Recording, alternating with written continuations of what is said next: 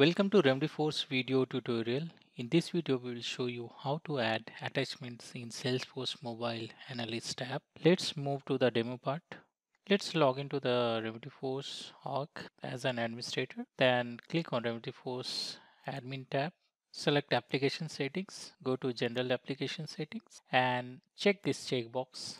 Upload attachment as a file and click on save. The settings is enabled now for mobile devices. Now we can use the mobile simulator to show the demo. Once support person log in a mobile device, he can able to see these two options to create a incident and task. Click on the plus sign, select the client, fill all the details, priority, and you can see there is a paper icon at the top right corner to select an attachment while creating a ticket.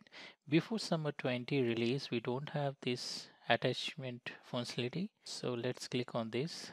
The file is added here. You can see file name and the size of the file.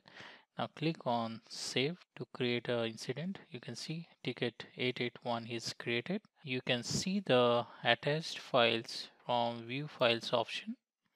There is a limit of number of files to be attached while creating a ticket. So maximum 5 files can be attached while creating, and the size limit will be 100 MB per file. Similarly, the same size limit will be applicable for task as well. This concludes how to add attachment in Salesforce Mobile Analyst app.